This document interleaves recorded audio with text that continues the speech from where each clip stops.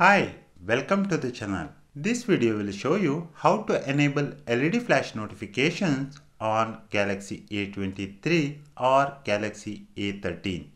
Let's get started. To do that, go to Settings. Scroll down and tap on Accessibility and here Advanced Settings. Tap on Flash Notification. On this page, you get the option to enable camera flash notification and display flash notification. Let me enable camera flash notification. Next, you can choose the app for this alert by tapping All Apps. You can select all apps or select only the one you need. Similarly, you can enable screen flash notifications. Here too, you can choose the apps for the alert, all apps or selected apps. Now, I will show you how it works. First, camera flash notification.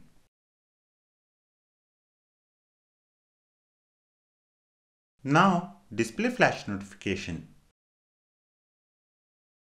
That's it for this video on how to enable LED flash notification on Samsung Galaxy A23 or Galaxy A13. Thank you for watching this video. Please hit the like button if you find this video helpful.